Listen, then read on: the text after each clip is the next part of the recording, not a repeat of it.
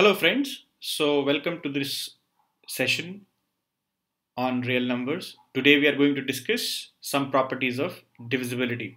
But before that, let's do a quick recap on what was divisibility. So if you remember in the last session we discussed that if A divides B, and this is how we used to represent that A is a factor of B. So what was this? So this statement was nothing but this means A is a factor or a divisor of factor of B. So we say this only when there exists a, a integer C. So mind you, here the condition was that A cannot be 0. So division by 0 was not allowed, and B can be, P is any integer. B is an integer. Yeah, so any integer, be it positive, negative, but an integer. So we say that if A is an integer, B is an integer, but A is not equal to 0, and we say that A divides B only when there exists what? Another integer, another integer, there exists another integer C such that B equals A times C. Yeah, so we learned this in the last session. Example, so we say 5 divides 20 because there exists a 4 such that 20 is equal to 5 into 4. This is what we learned.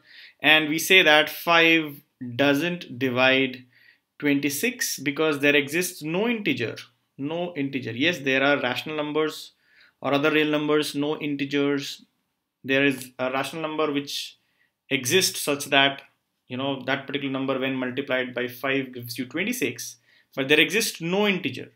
Mind you, there exists no integer such that 5 into that C, that integer, will give you 26. So there exists, C doesn't exist. C doesn't exist where C is an integer.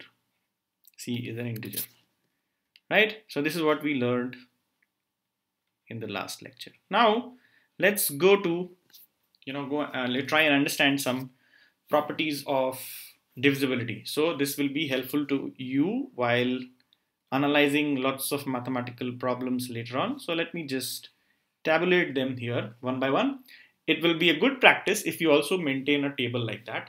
So during our childhood or during our school days, we used to compile all the results and theorems and the other information in one notebook, so which we used to refer whenever we used to solve problems. So let's talk about what properties of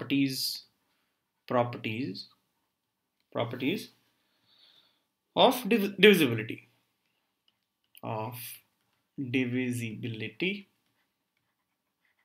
Okay, let's see what are the properties of divisibility one by one, and we request you to jot down in a separate notebook. So first one is +1 and -1. So plus minus 1 divides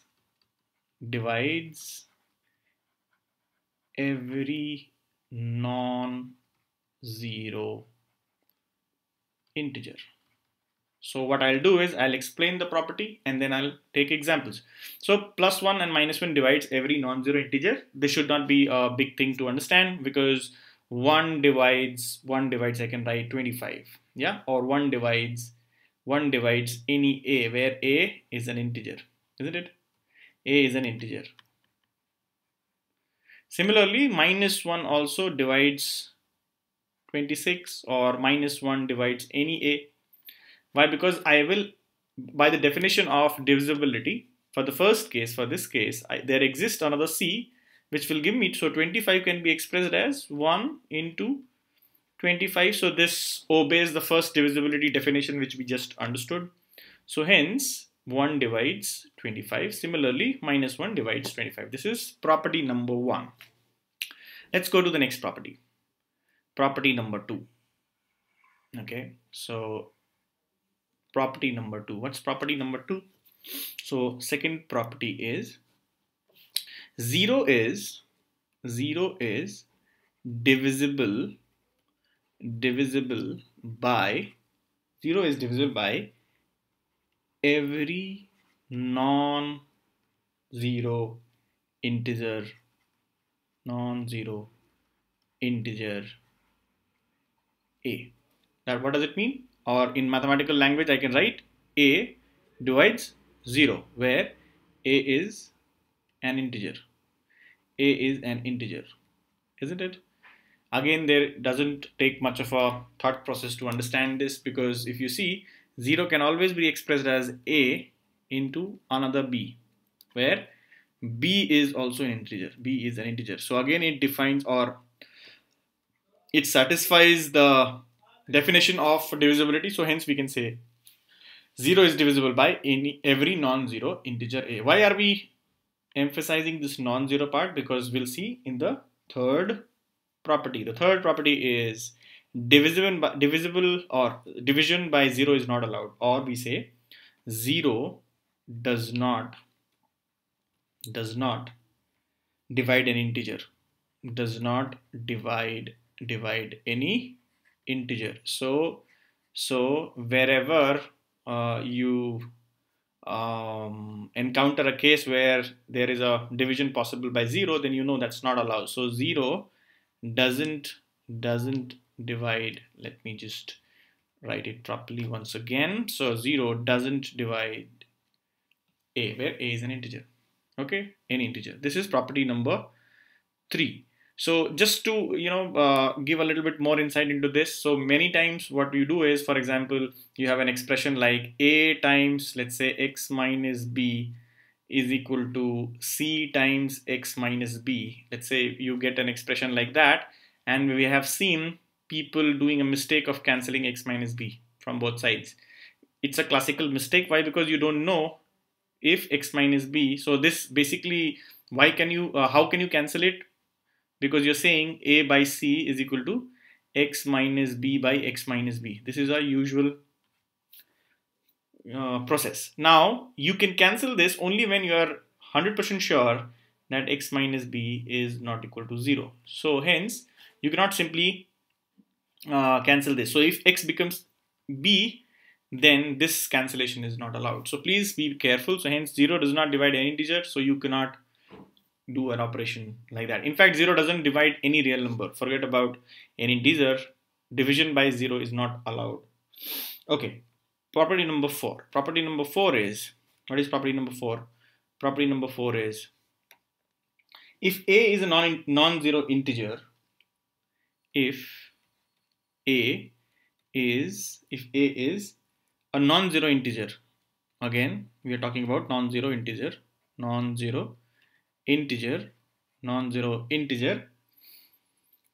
b is any other integer, not necessarily non-zero, then a divides b, a divides minus b, minus a divides b, and minus a divides minus b. Let's take an example and understand this. Let's say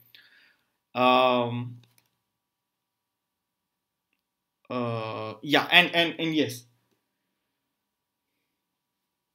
No, one thing which is missing in this is, if a is a non-zero integer and b is any integer, then if this is missing, and if a divides b, then all these will be implied.